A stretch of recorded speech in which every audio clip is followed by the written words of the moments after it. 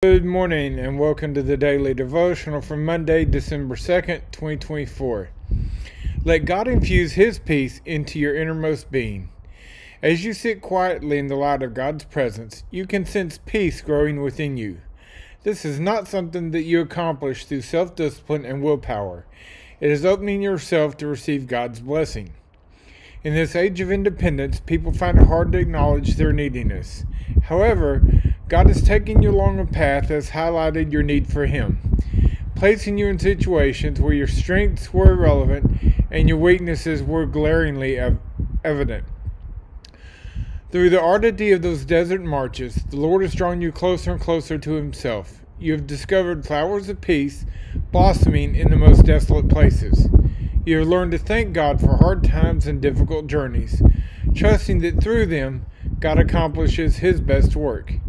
You have realized that needing the Lord is the key to knowing God intimately, which is the gift above all gifts. Scripture: The Lord will guide you.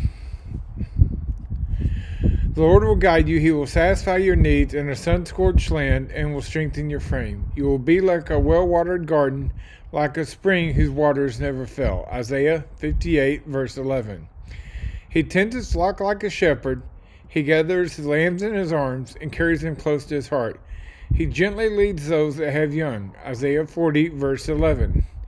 Prayer: Lord God, infuse your peace in my innermost being. As I sit quietly with you, I can feel your peace growing within me.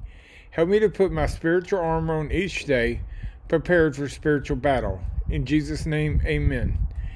I hope everyone is having and continues to have a happy, healthy, and blessed day. God bless, keep the faith, and we'll talk to you again tomorrow. Bye for now, folks.